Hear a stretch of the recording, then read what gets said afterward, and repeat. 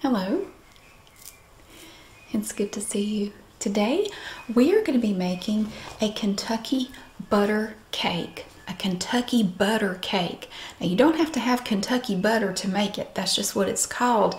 I found this recipe online a few days ago and it just sounded so yummy and the picture looked really yummy and I just wanted to try making it.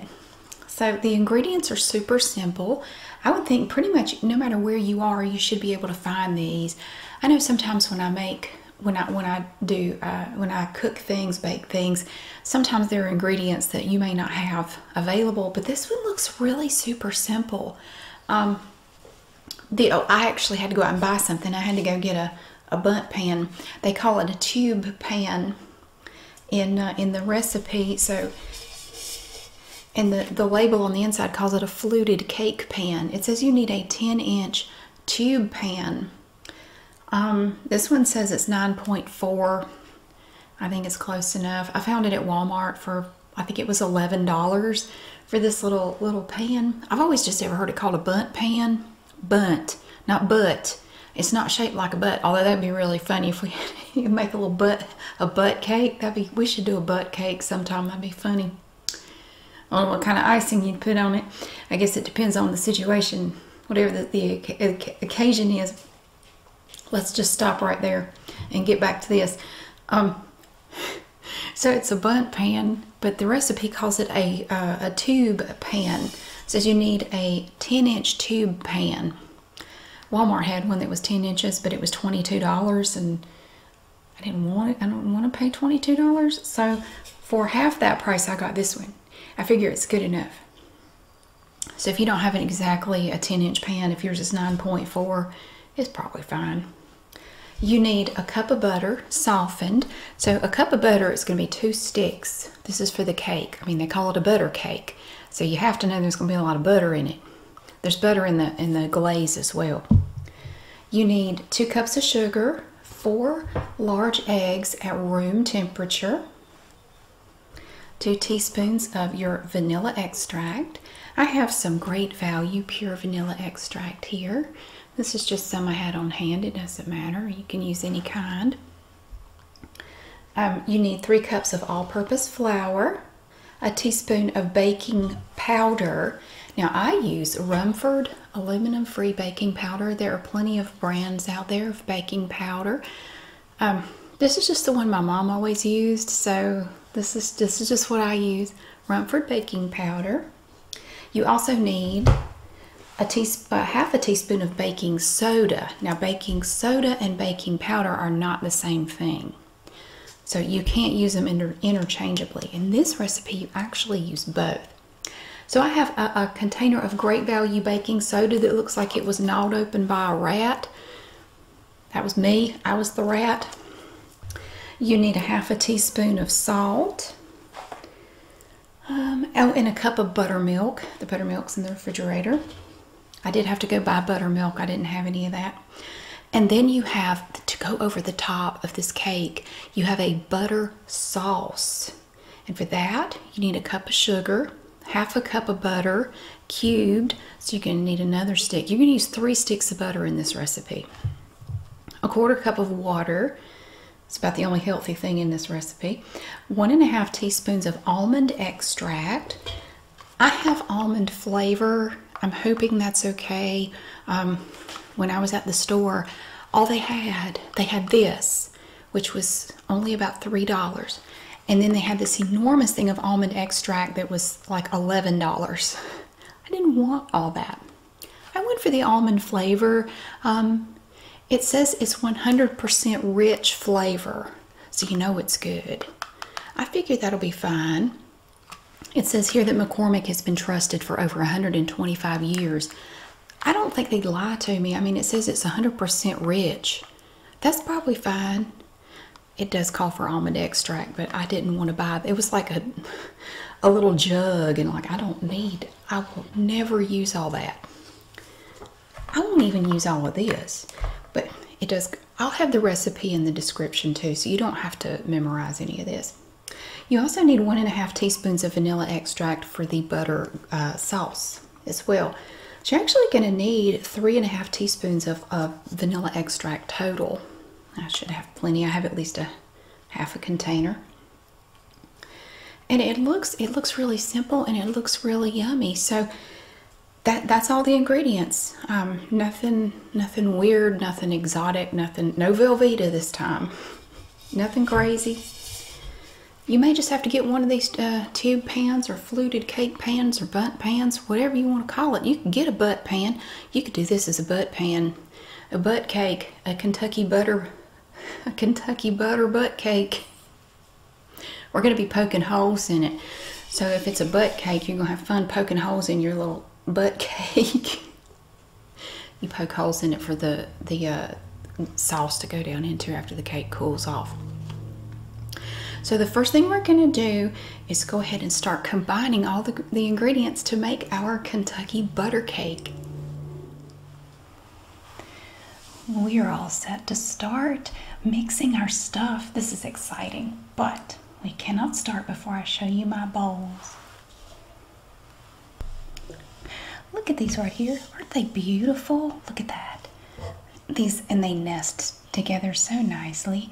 I have 4 bowls here. The smallest one is this pretty kind of a pinkish color, and then blue, and then sort of a lime green and orange. That kind of matches my nails a little bit.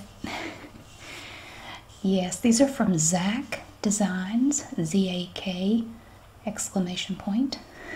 I found these in an antique store, but they're not actually antiques. But they have this beautiful design on them. Look at that. It's like little flecks.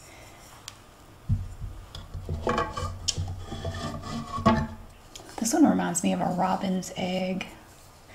Just, I guess a robin's egg is usually not quite that blue, but it has all the little flecks of color in it. So to mix the stuff for this cake, I think we're going to use the largest one. Usually this is the one we go with. So we're going to be mixing everything in here. Now it says the first thing we have to do is take our butter and our sugar. Add them in here. Now you want to cream together the butter and the sugar. The butter is supposed to be room temperature, so it's kind of soft.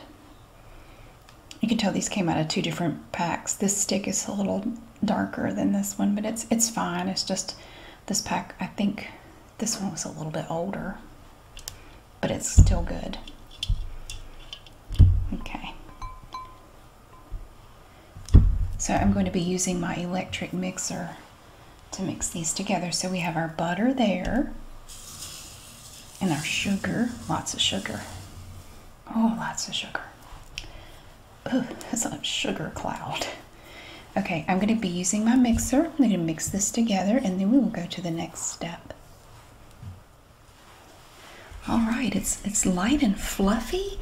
Look at that. Ooh, it took quite a bit of mixing with my electric mixer to get it there, but we got it there and it stands up.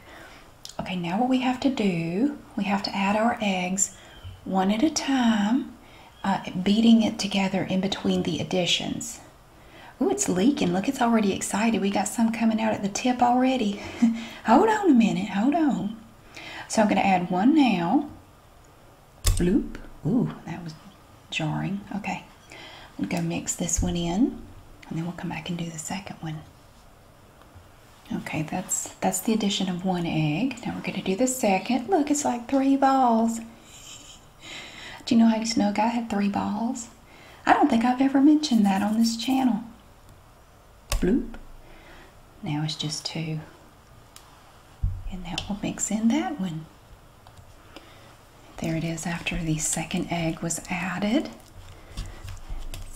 Still pretty, look at it. Let's add the 3rd egg. Bloop. I love doing that. Okay, now I'm going to take my little hand mixer and mix in that one. Oh, I got a mockingbird going to town right outside of my window. He's making all the noises. He was doing a car alarm a minute ago. It sounds like a bunch of birds out there. It's just the one. He's not quite as loud at the moment. So that's 3, and now we're going to add in our 4th and final egg. to this mix. Bloop. Okay. So I'm going to go use my little mixer and mix that one in, and that will be all the eggs. Okay, for the next step, I think I'm going to have to move up to my big Tupperware bowl. This was my mom's. It's just a general purpose Tupperware container. I have to mix together this mixture here with my flour. Here I have the flour, baking powder. I just put a little baking powder in here. That's the baking powder. Baking soda right there. And the salt is right there. So first off, I'm going to put the flour in this big bowl. One Tupperware dish to another. This is just a smaller little Tupperware container. Okay, and I have a whisk to combine this stuff. Here's our baking powder. Just going to shake that over the top. That. Baking soda. Shake that over the top. And our salt, and just shake that over the top. And a whisk is really good for combining dry ingredients like this.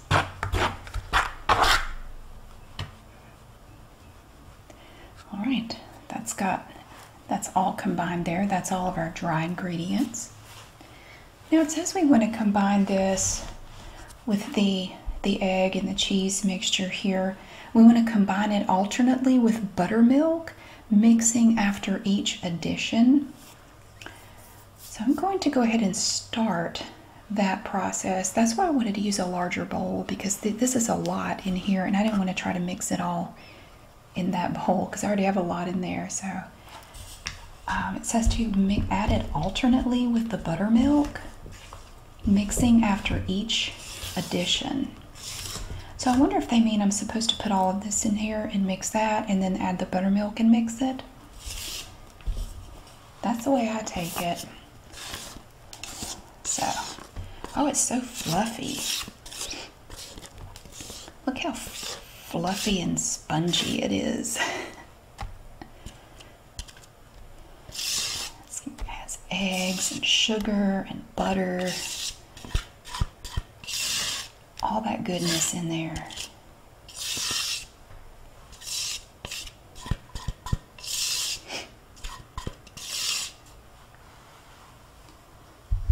Okay, I'm just going to stir it by hand for a minute. Makes me think of my mother's biscuits. She used to make biscuits in a big bowl like this. What she would do is she would have the flour down in the bowl, and she just stored it in here and kept the lid on it. And that's how she would store her flour. And then she would wash her hands and take her fist and make a hole in the flour, and she would pour in, she didn't measure anything, she would pour in some either buttermilk or sweet milk and a little bit of oil, whatever kind of oil she happened to have, cooking oil, canola oil, vegetable oil, whatever. And so she would have it in the middle, so it's like this hole in the flour. And then she would take a butter knife, and right around the edge where the flour met the milk and the oil would just kind of gloop up in the middle of the milk. She'd take a butter knife and just make little circles and just go around and around and slowly mix in some of that flour with the milk and the oil. She didn't add any salt or anything else to it. Mix it, mix it, mix it, until she ended up with just a loose dough, and then she would take her hands and just sort of form the ball of dough right in the middle. And then when she was done, she'd just scoop it out and take little pieces and roll them into balls and put them in the pan and bake them. I watched her do that many times. Well, this is mixing pretty well without a mixer. Look at it.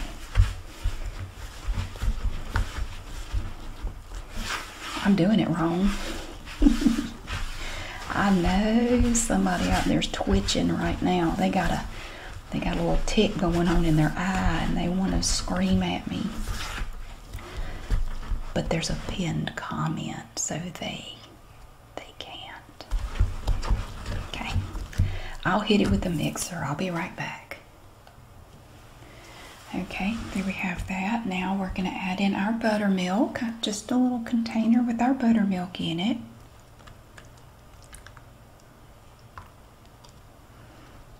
Okay, and we're going to mix that into this big glob of goodness. A glob of goodness. Two words that don't seem to go together. It reminds me of that line in Mrs. Doubtfire. I love that movie, where Robin Williams, you know, he's Mrs. Doubtfire, and he walks into, I forget what it was, Stu, you know, his ex-wife's new love interest. He walked into some, I can't remember now what it was, something of Stu's, it wasn't his house, I don't remember, but she walks in and goes, "Oh, it reeks of taste." It reeks of taste. I love that line. I've used it myself. Oh, it reeks of taste. Oh, look how well that mixes. That's just so nice.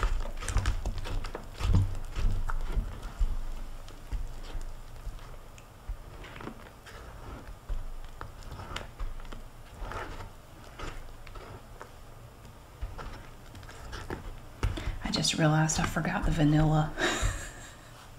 We're gonna add it now. Everybody calm down. I was supposed to add it after the eggs, but I didn't see that. It's all right. We're gonna mix it in now. So I was just sitting here. That's why I like to have all my ingredients sitting out, to see if I've forgotten something. That way I make sure not to forget anything. And I'm looking at it and looking at the recipe like, I don't see where that's added.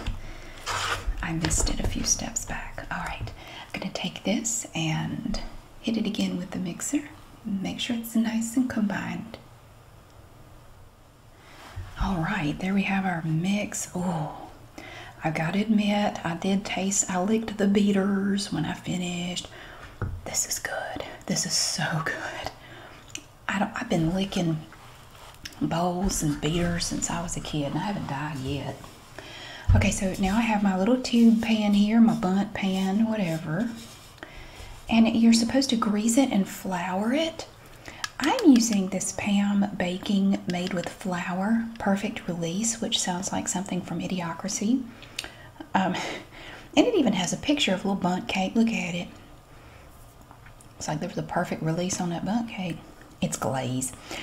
So I use this instead of greasing it and flouring it. I just sprayed the whole inside of it with that. So now we have to take this and get it in there, which is sort of awkward.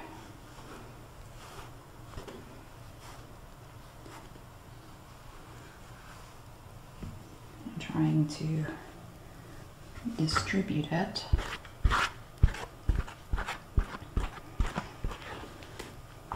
And once you get it in there, of course, you can spread it around. Oh, it smells so good. It does. It smells yummy.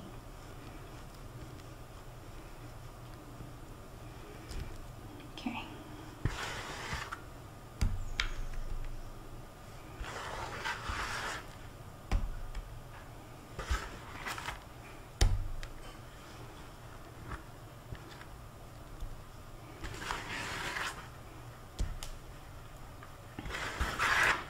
This is a big bowl.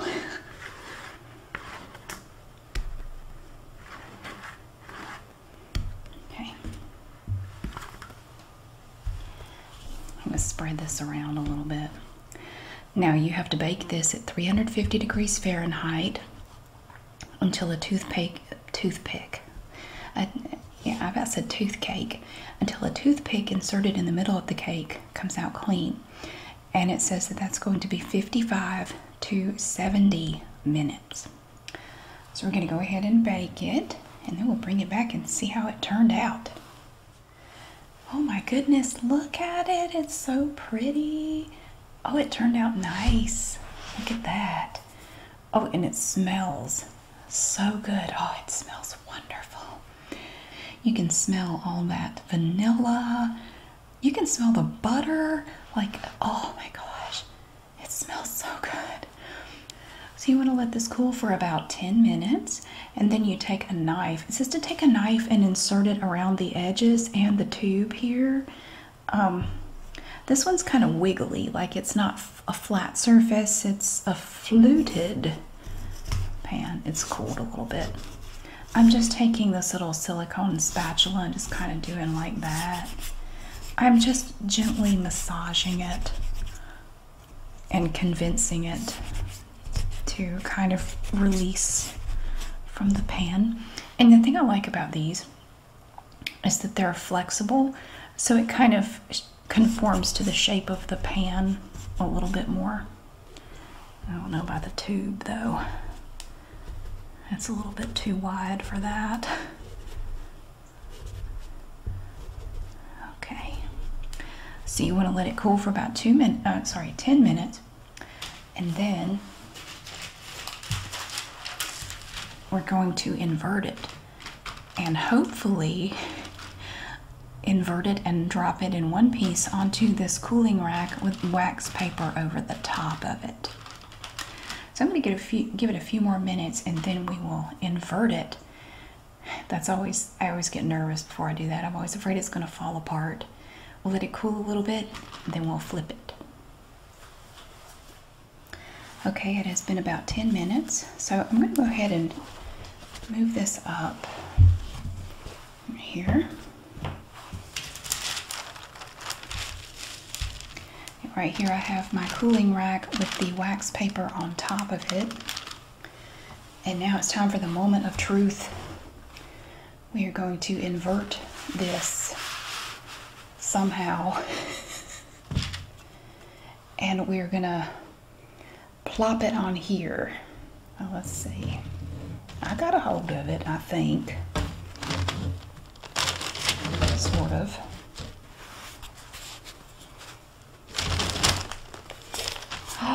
Oh my gosh! Look at that! Oh my God! That looks like a giant chocolate donut. That's the prettiest thing I've seen today. Look at it's beautiful. Oh my gosh! Oh, and it smells so good. It just popped right out of there. I have to say that that flour spray that I put in here worked wonderfully. Look at that. Nothing stuck. It was made by Pam, and it was a cooking spray with flour in it, and it was so much easier than flouring. Because whenever I butter and flour a pan, I never get it quite right, but this was perfect. Look at that. It's beautiful. Okay, let's go ahead and get our sauce ready. We are now going to make the glaze, the butter sauce. So what we want to do is combine the sugar, butter, and water in a small saucepan. This saucepan is very excited. It never gets used for anything, so it is super excited about this step.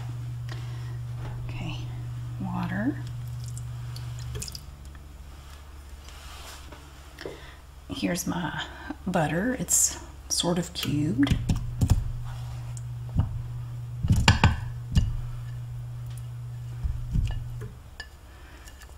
Water, butter, and sugar.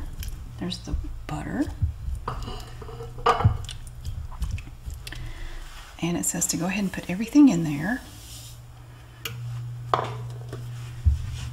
And we're going to combine and melt all of this good stuff. I just have it on medium heat.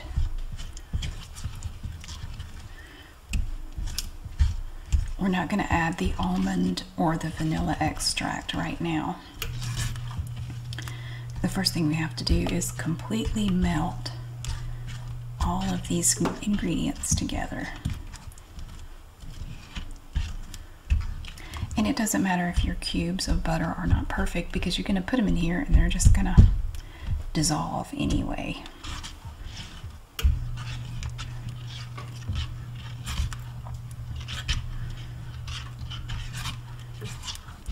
They look like dumplings. Okay, they look like little dumplings.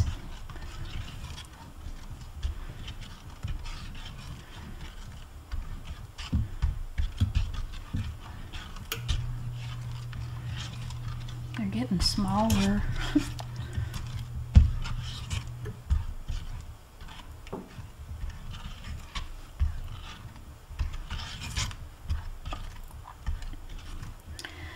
You probably don't have to stir it non-stop, but as I've mentioned before, you know, when you're cooking in a video, or for me, I don't know about other people, but for me, if I'm cooking in a video, I feel weird just standing here and not doing anything, like, or just watching this little pot, you know.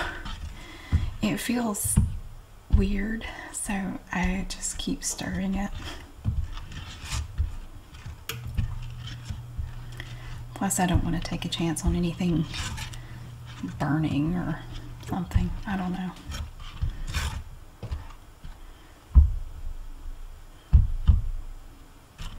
Plus, if I wander off, it might seem weird to you, so I can't go anywhere, so I might as well stir it. They're getting tiny. Look at them getting small. Let's look at that instruction list.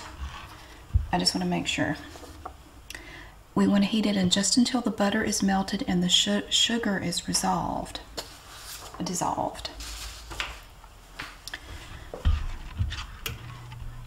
Okay, so we want to do it just until the butter is melted. We're almost there. It's getting very, very close. And then as soon as we have all the butter dissolved, we're going to remove it from the heat and stir in the extracts. I have those ready to go. Okay, almost there.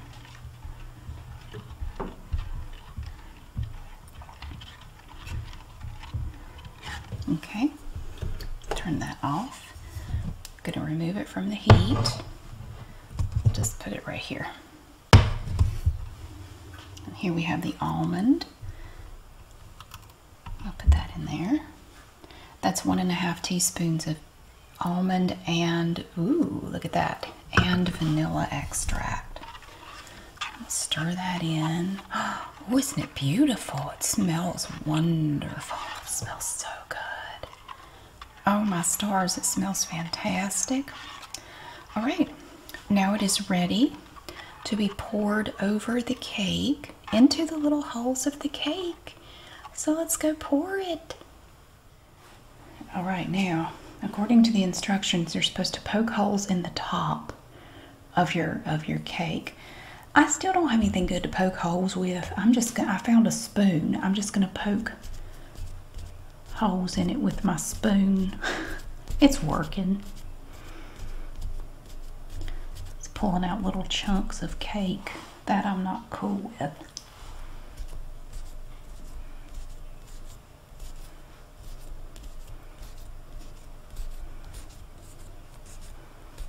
Okay, now it says that you're supposed to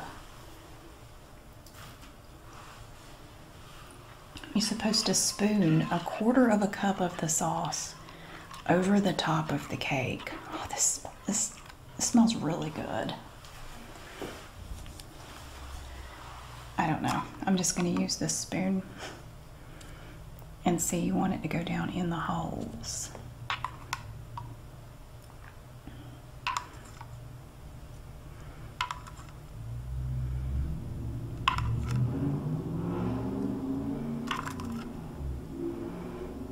Jethro keeps making noise with that truck. He won't get any sauce. He won't get any cake. One of my neighbors has this super loud pickup truck, and he loves to gun it right up there for some reason. His mama didn't hug him enough as a child. Bless his heart. That's got to be it. He's spending his adult life subconsciously looking for attention. I don't know if that's 1/4 cup or not.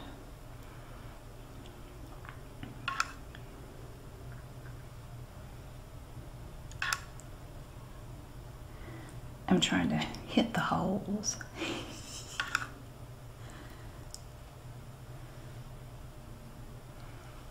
Okay. Well, this little spoon did a good job of poking little holes in the cake. Okay. I'm going to say that's 1/4 cup. Okay, so you want to let that completely absorb.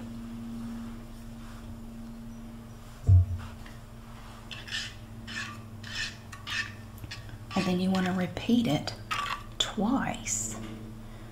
So, even more.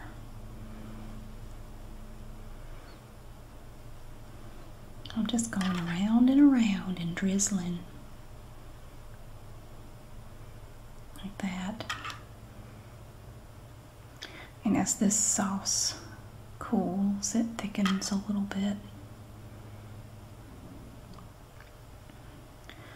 Okay. Oh, it's so shiny. Doesn't it look good? Add a little bit more.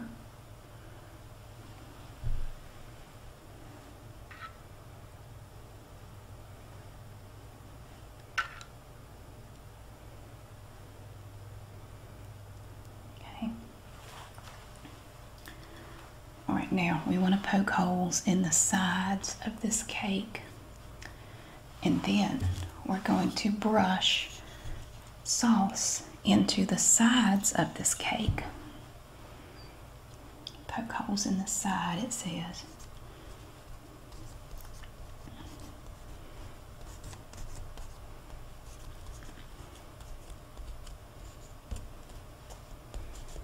I'm just going around with the spoon again. The spoon is clean.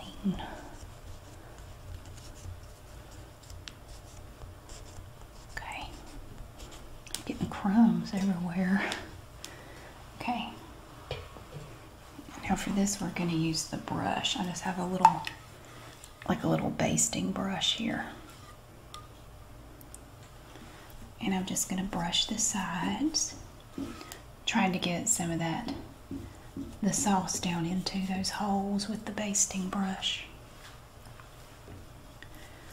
Oh, it smells so good. It really does.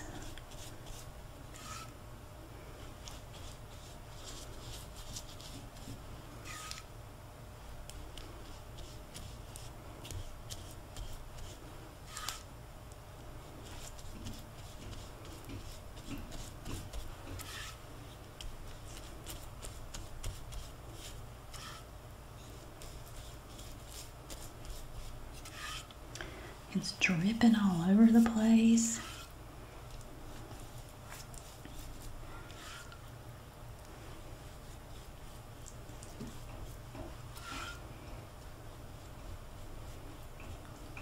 And so yeah, I used that 9.4-inch fluted tube pan, and it did just fine. I didn't change the amounts of the ingredients or anything. Okay. There we go. I think that's good enough. All right, now we're going to let this cool completely, and then we get to cut into it and see what it tastes like. Okay, we are ready to try the Kentucky butter cake. Look! Oh, it's heavy. Look at that. I'm always afraid when these times I'm going to go pick up something and I'm just going to drop it. But not today. Look at that. Oh, it smells so good. I wish you could smell this. It's beautiful. So it has cooled completely. It said you should let it cool completely before you try it. And it's been hard waiting for this thing to cool. Let me tell you. It's gorgeous. Look at it. Oh my gosh. I didn't know if the glaze would stay, like I didn't know if it would turn white as it cooled off, but it really didn't. It's just kind of clear. You can't really tell except that it's on the plate. Okay, I'm gonna cut into this thing. All right, we're gonna try a little bite of this. Oh, it's so smooth. I don't want a big piece because I'm thinking it's gonna be pretty rich. Okay, there we go. Oh, look at that. It just looks like pound cake. Basically, it does. It looks like pound cake, but it doesn't really smell like pound cake. I don't know. It's something about it's a little bit different. I'll try part of this outer part here. Oh my word.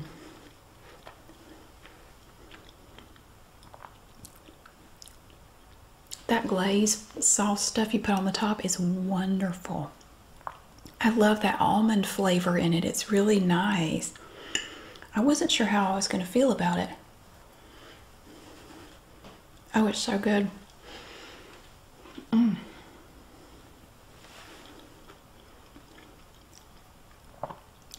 Oh, that's beautiful. That is so good.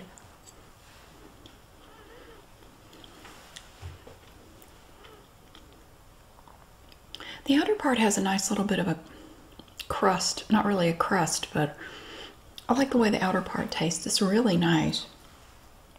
Now let's try the inner part. Look at that.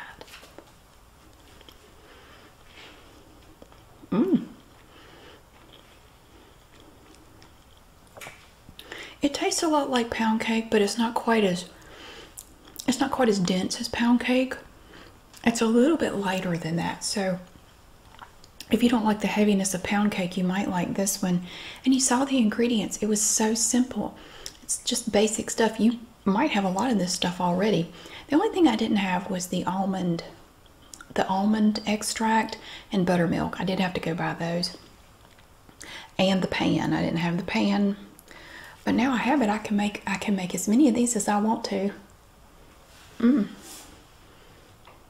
That is fantastic. That is so good, and Evie is talking to me and she agrees. You want some? She's not going to answer me now. And then you can see here where we poke the little holes in it, and that sauce stuff kind of gets down into the cake a little bit. It is so, oh my gosh, this is so good. Look at that. It smells fantastic. It ended up, I ended up baking it almost exactly 1 hour. At the one, it was pretty much right at 60 minutes and it was done. But every oven is different. So in mine it took almost exactly 1 hour to bake this. I'm going to eat this whole thing. Sometimes when I cut off a little bit of something to try, I only eat like half of it. I'm very happy to eat all of this. That is so good. And the sauce to me almost tastes like honey. It has this taste to it, kind of like honey. It's beautiful. It is so good. Honey would be good on this too. If you didn't want to make a sauce and you just wanted to put heat up a little bit of honey and pour it on there, that'd probably be pretty good too. I don't know though that honey would get down in there like this stuff does. Like down into the little holes, probably not.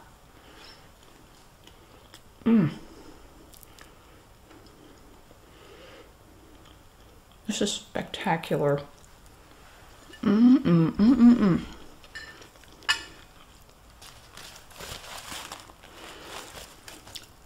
I love this cake.